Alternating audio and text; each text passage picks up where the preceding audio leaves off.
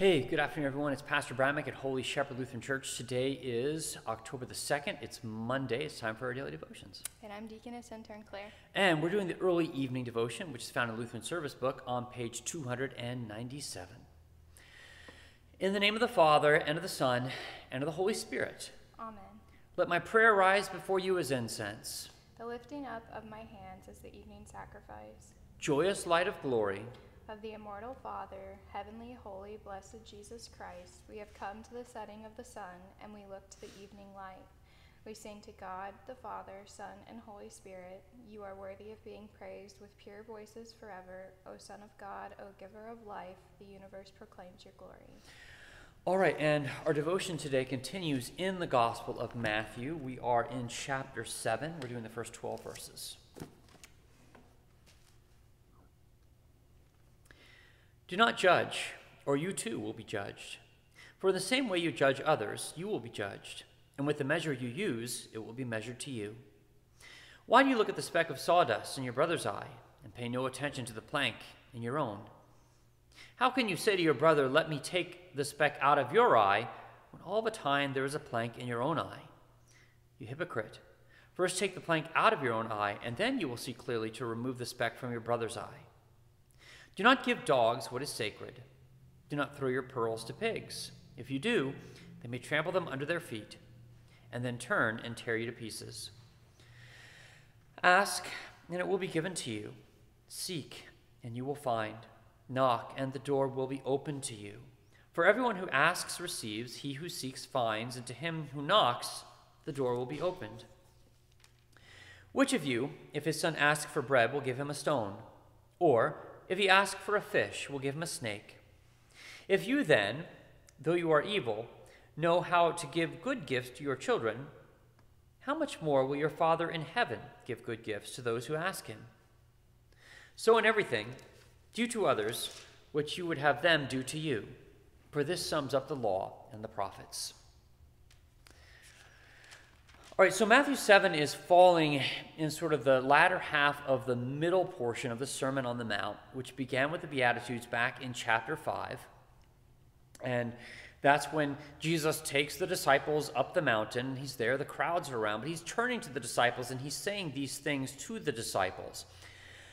And this is very reminiscent of what we hear about with Moses being taught by God in the book of Exodus, where he goes up the mountain and he's given the 10 Commandments and the other things, that God does these teachings on mountaintops, and there's a significance to that, the significance of the 10 Commandments, and now the Beatitudes and the other things that are following.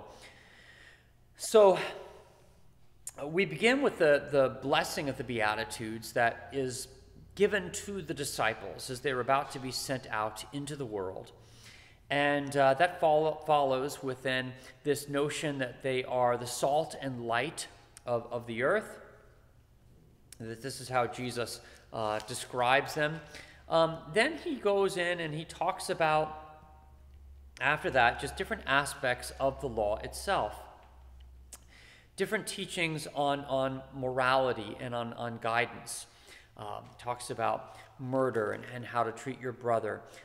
Adultery in the 6th commandment, divorce, taking oaths, love for enemies, justice.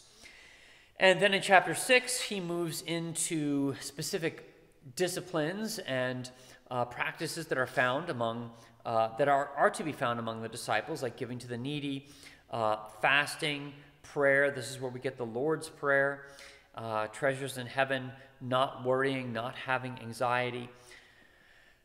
And then finally we come here to chapter 7, where we talk about not judging others. And so this is sort of a thing where we're called to see ourselves rightly. So we've moved from the blessing of the Beatitudes to the calling, to the disciplines of charity and mercy. And all of this really is a reflection of our relationship with Jesus, that because we have this relationship with Jesus, we exhibit these qualities as the marks of discipleship, as the things that flow forth from us as believers in Jesus. And then, of course, he moves into seeking of the Lord those things that are right, those things that our hearts know to ask for, because we have the Holy Spirit who lives in us, who teaches us how to pray. And then tomorrow, we will conclude with some exhortations about watching out for falsehoods and heresies, because this is always an important aspect of our faith, one that is not always talked about a great deal in many of the churches today. But we have to be able to identify those threats to our faith that surface in terms of teachings that are counterfeit or false or misleading. And usually the worst of teachings are not obvious, but rather they're subtly different than the true teachings of the faith. And this was really what we talked about some weeks ago when we were going into the Pauline epistles and talking about the heresies of Judaizing and Gnosticism and some of those early Christian heresies that did have some flavor of Christianity mixed into them, but yet also had other things that really destroyed the gospel and made people think that they had to do certain works to, in part, earn their salvation from God. So Jesus is preparing his disciples today to send them out into the world. He is providing them with a blessing. He's talking about their calling and talking about the marks of discipleship that will accompany their lives in the faith. And then, like I said, tomorrow we'll be talking about proclaiming the truth versus being mixed up into error.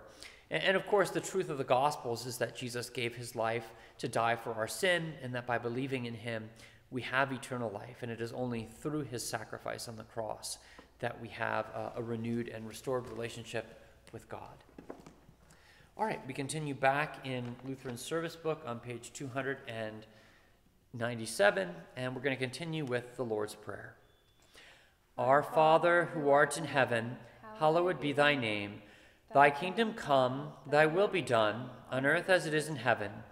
Give us this day our daily bread, and forgive us our trespasses, as we forgive those who trespass against us. And lead us not into temptation, but deliver us from evil. For thine is the kingdom, and the power, and the glory, forever and ever. Amen.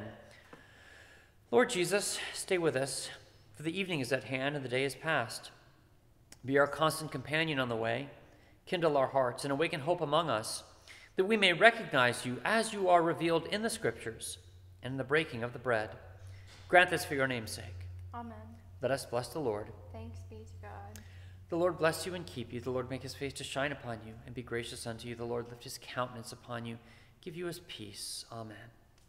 All right, well, Claire, what announcements do you have for us today? Well, we have Ladies Bible Study tomorrow at 1 o'clock. On Wednesday, we will have Youth Night at 6. Thursday, Mahjong at 10, but there is no grief share on Thursday. It will resume on the 12th of October. All right, and then tonight we have pastor's class resuming at its time at 7 o'clock. And then tomorrow night, Tuesday night, we have a Board of Education meeting at 7 o'clock, maybe a little bit after, but come at 7. This coming Saturday, we have our men's breakfast and elders meetings happening at 8:15 and 9:30 a.m. respectively.